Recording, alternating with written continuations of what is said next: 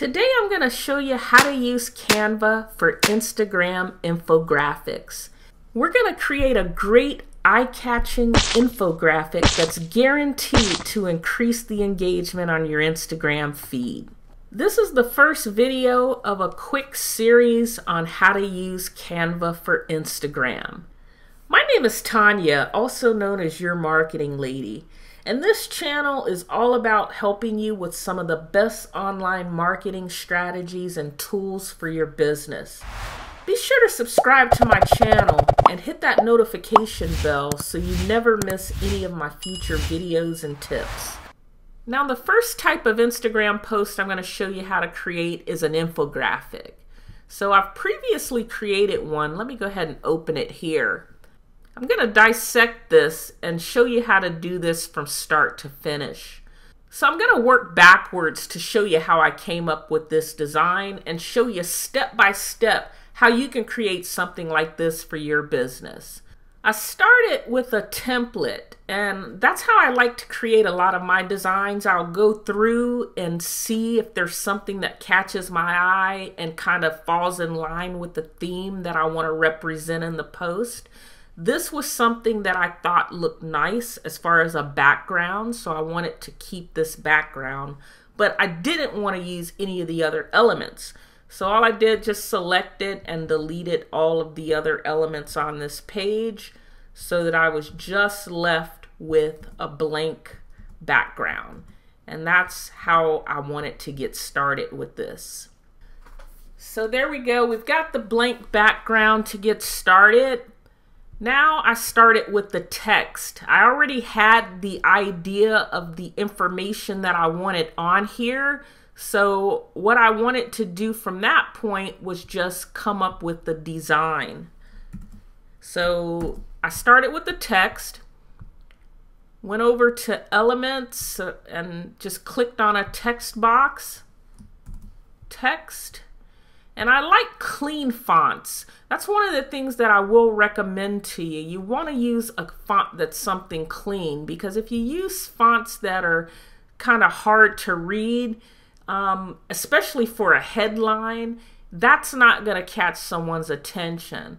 So I decided to go with the Oswald font. For me, this is something that's clean and very easy to read. So I'm going to center this. What I decided to do was go a little bolder so that, again, it could be something that catches attention and be easily read. I also added some effects on here, and these effects are available in the Pro Edition. First thing I did was change that background color on the shadow. And then you can just play around with the offset, the direction, and transparency to your liking. For me, I like to get something that just pops. I'm also going to adjust this line height just a little bit. It's really amazing some of the things you can do on this. Now, as I said, we're going to work backwards. So I had all this on a notepad before I put it into Canva. So I just copy and paste it, similar to what I'm doing now. So I added a subheading, then put easily create. I like that open sans. Let me see if that's what I went with there. Nope. So the open sans, I like that. It's clean too, but I also actually went with this. Agrandir, I think that's how you pronounce that. And create a little space there. And again, I just copy and pasted a lot of this, which is what I would advise you to do. And then one of the great things about this is that after you're finished, you can easily save this as a template. Select all of this, copy, paste.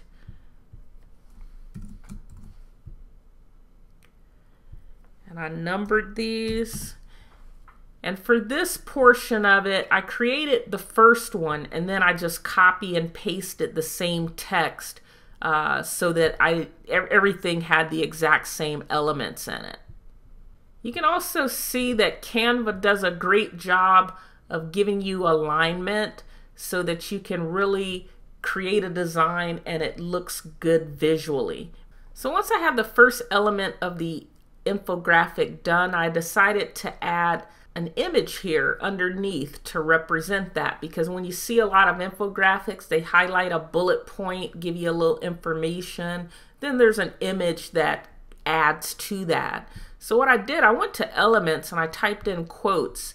You can see Canva gives you a ton of different things that you can do or utilize. So I decided to go with this live and learn and just placed it right underneath the quote for Instagram and line that up so that it looks good to me visually.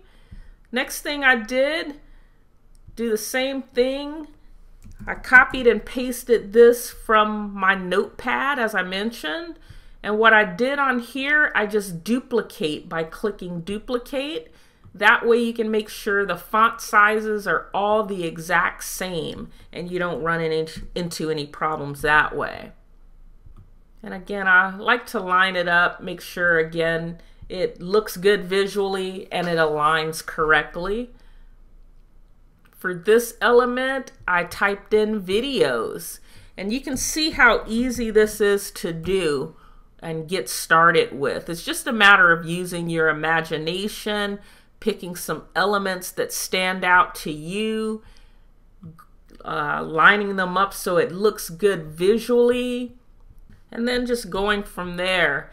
So I'm gonna go ahead and type in these next three, and I'm gonna speed this up because you kind of have a gist of how that went.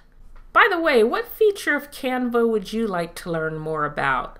Leave me a comment below, I'd love to know. Now for this element, as far as the flowers, I'm going to show you how I came up with that. I went to the home page and I picked animated social media. This is a tip I'll share with you. You don't have to stick to just the designs that Canva gives you. You can take these apart and use different elements. I like the flowers on here, so in order to place this in my design, what I did, I hit copy, which is Control-C, and then I went back to my design and clicked on Control-V, and that will paste it, and then just size the elements to my liking. And it fits there great. Gonna move this up a little bit. And there you have a whole nother great element that didn't take any time to do. It was just a matter of going through, finding something that you liked, click on it, copy, and paste it into your design. How much easier can that get? For the infographics image, I decided to again stick with my elements and type in infographic. I kind of like this one better, so I think I'm going to switch this and go here. Carousel post on here, what I did, I typed in photos. And I like this one, so I went with this image. Just click and drag here. Get it right there and line those up. And that's it.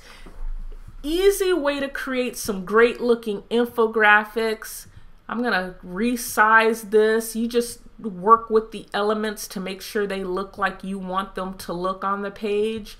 One other thing I decided to do, which I do a lot on my post, I will put a watermark on there. I've got my logos saved in folders. If you watch my last video on an overview of Canva, which gives you a view of the dashboard, you know where the logos are and how to store those. If you didn't see that video, I'm going to leave a link to it in this video. So I'm going to use my watermark here. I'll just size it down, align it. I'm also going to adjust this transparency because I just want it to kind of be in the background, but I do want it there so it shows up, but it's really subtle. Another thing I did on here, I decided to look for a button because I want to draw attention to this part of the post so that people can click a link in the bio to see the full video.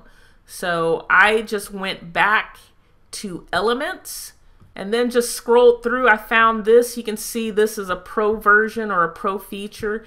This is what I love about this particular program. A lot of these features and the things that you have access to, in my opinion, they're totally worth it when you talk about 12 bucks a month. Then I'll just copy and paste this.